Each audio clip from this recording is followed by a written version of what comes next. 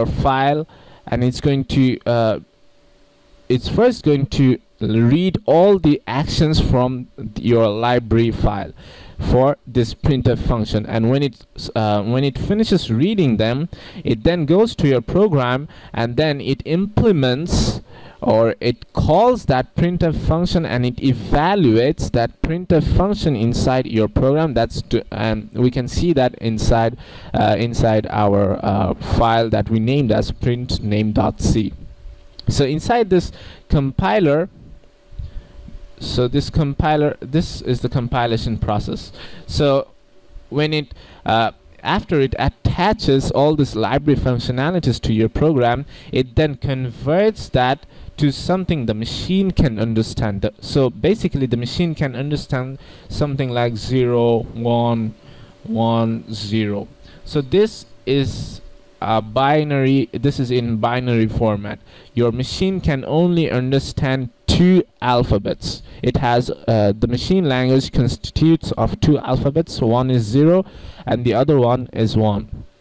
So if you form a word, or if you provide the letter A for your machine to understand, the letter A can be understood by human beings because it's in English, but the machine does not understand what you're trying to imply with this letter A. Your compiler will convert that letter A to something like 0, 1, 0, 1, 1, or something. I think it's the correct one. Nonetheless, it will convert it to something like it will convert it into a binary format. So when it converts that to a binary format and your machine reads that, it will then understand that you're implying it to something called the letter A, or the character A. So likewise, it will convert everything, your compiler will convert everything into binary format for the machine to understand. And when you click on the run button, this entire process happens when you click on the build button. Now when you click on the run button, this entire thing is built. This entire thing is compiled using your compiler, which means it's converted into your machine language. Now your machine reads that, and when you hit on run, your machine then converts that into a console output that we as a human being can understand. So after the machine can understand what we are trying to say, it stores that inside its memory, and then it prints out on the console, which we get as an output. So there are actually 3 steps that's occurring. I mean, basically there are 2 steps. So the first step is the compilation part. In here the compilation is occurring. The second step is called delinking. So linking is something like it's occurring inside here, because this printf function is getting linked, this library function is getting linked to your document. So this is also known as linking behind the scenes. So in compilation, your computer or your machine is bringing in the library along with your program. It's then reading and linking your library functions with your program while it is compiling, and then it's translating that entire package into a binary format which the machine can understand. This is just what's happening, and what we imply by compiling, or what we imply by a compiler. This is just to understand that part.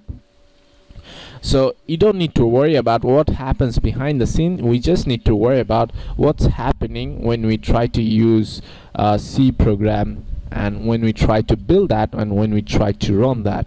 So these are the basic difference when you just build them, or when you run them, or when you build and run them. So just remember that when you hit the build button, your program is only halfway through its completion.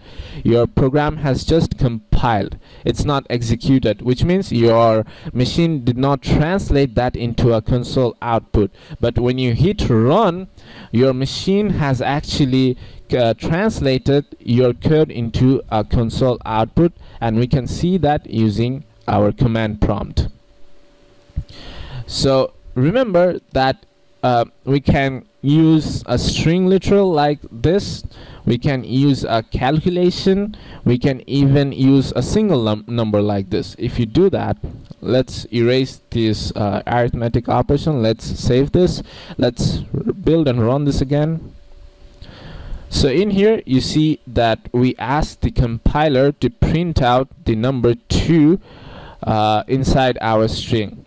So this is exactly working in a similar way as it did when we tried to do the calculation.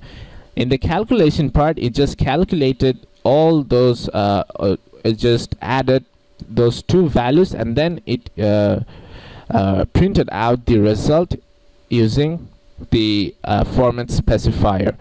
Now, because we do not have any sort of calculation, or we do not have any sort of arithmetic operation in here, it's just taking the number and it's just placing that number instead of this format specifier, and then it's printing that out on our console.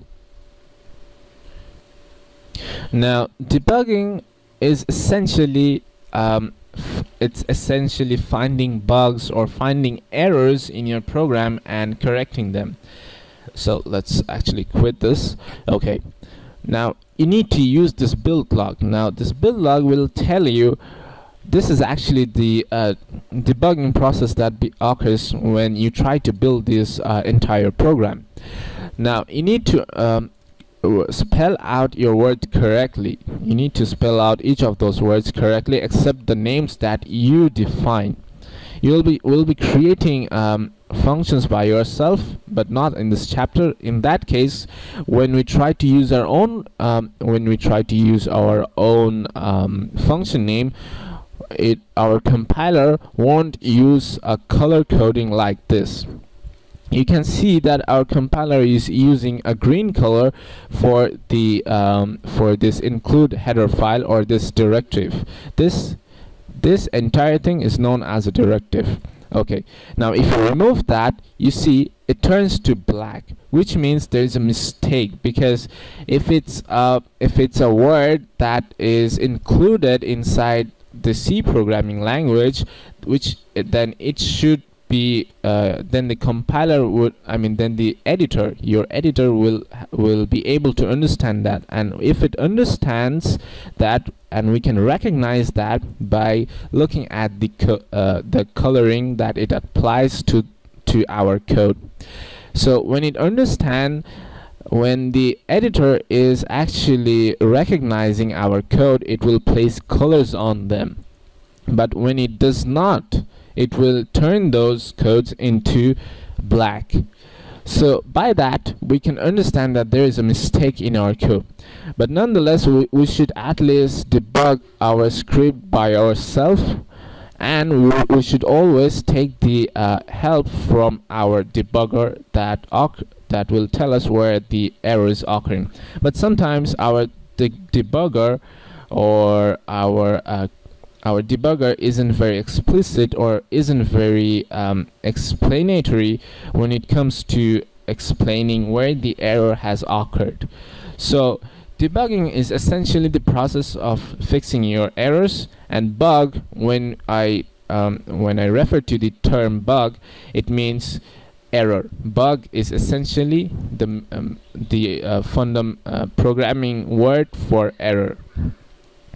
So you need to write your words. These are actually the vocabulary, like this int or this hash or this pound symbol. This pound symbol or this int and these curly braces are like the vocabulary for this C programming language. Now, because through a vocabulary, the C compiler can understand what you're implying or what you're trying to do with your code. So this was all about chapter 1. I will meet you in chapter 3, and we will get into learning about the different data types that are used with variables. We will learn about variables, and we will also learn about how to assign different types of values to a certain variable. We will learn how to use variables in our program and what are the advantages of using a variable when it comes to programming. And we will also look at different types of format specifier. We have only looked at one type in here, but there are several other types that needs to be used when it comes to using different types of data. So I'll ask you to watch the second chapter of this series, and please, if you have any sort of comment, if you have any sort of question, or if you want to suggest anything, or if you want to suggest any sort of improvements, please place your suggestions on the comment section, place your questions on the comment section, and I'll try to answer them as quickly as possible, and I'll try to answer them so that it gets a lot easier for you. And please like my videos, and please subscribe to my channel, and if you have other suggestions for my videos, please place them on the comments section. And happy coding and salam, and I'll ask you to watch the second chapter where we'll be looking at variables.